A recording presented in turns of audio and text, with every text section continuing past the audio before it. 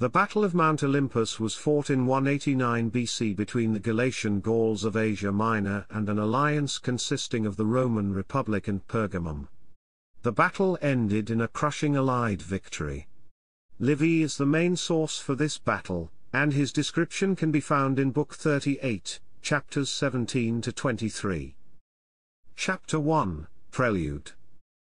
In 191 BC, Antiochus III of the Seleucid Empire invaded Greece. This caused him to come into conflict with the Romans, who defeated him in Greece and followed him into Asia Minor. In Asia Minor, the Romans with their allies Pergamum defeated Antiochus at the Battle of Magnesia. This forced the Seleucids to sue for peace and to abandon Asia Minor. In 189, Scipio Asiaticus was replaced as consul by Gnaeus Manlius Vulso. One of his tasks was to conclude the treaty that Scipio had been arranging with Antiochus. When he arrived, he addressed the troops and commended them on their victory over the Seleucids and proposed a new war, a war against the Galatian Gauls of Asia Minor. The pretext he used for the invasion was that the Galatians had supplied soldiers to the Seleucid army at the Battle of Magnesia. The principal reason for the invasion was Manlius' desire to seize the wealth of the Galatians, who had become rich from plundering their neighbors, and to gain glory for himself. Vulso was joined in Ephesus by Attalus, the brother of King Eumenes II of Pergamum.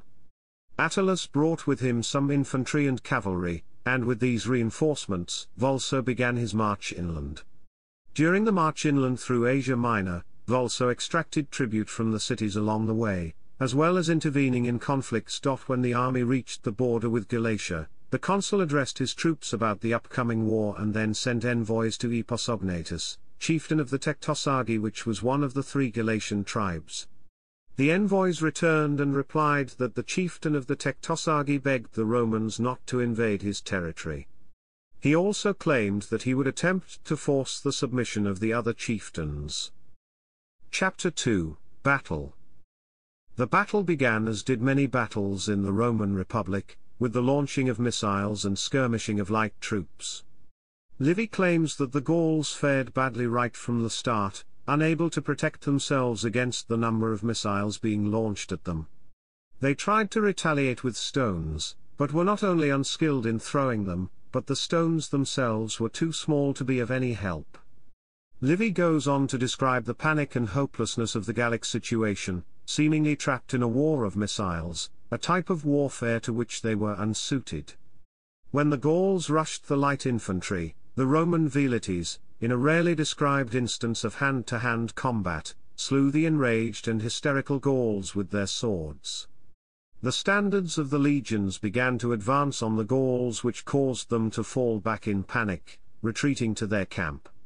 The Romans occupied the surrounding hills and trapped their enemy, at which point the consul ordered his soldiers to rest temporarily. During this time, the light infantry gathered what missiles they could that were lying around the battlefield and prepared for a second attack. The Gauls prepared for the assault by stationing themselves in front of the walls of their camp, as the camp itself was insufficiently built to serve as a fortification. The consul once again ordered the light infantry to commence the battle, and describes the onslaught that the Gauls faced. They were then deluged by missiles of every kind, and since the more numerous and close-packed the defenders were, the less did any weapons fall harmlessly between them. They were at once forced within the rampart, leaving strong guards only at the very approaches to the gates. A huge number of missiles was hurled at the crowd herded into the camp, and the shouting, mingled with the lamentations of the women and children, denoted that many were wounded. At this point, the heavy infantry advanced, throwing their javelins, and causing even more panic.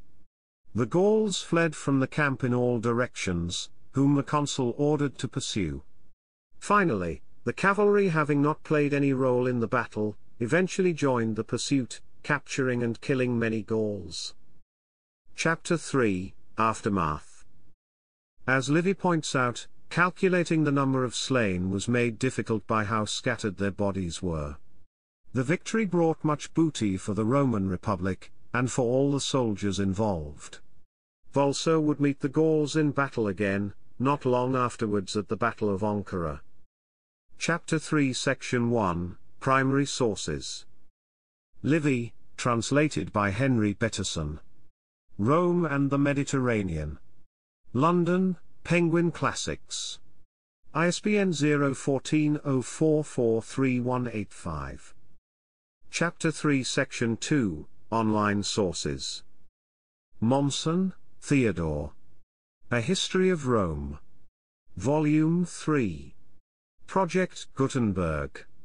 Retrieved 16 July 2007. Pennell, Robert. Ancient Rome, From the Earliest Times Down to 476 A.D., Project Gutenberg. Retrieved 16 July 2007. Smith, William. A Smaller History of Rome. Project Gutenberg. Retrieved 16 July 2007.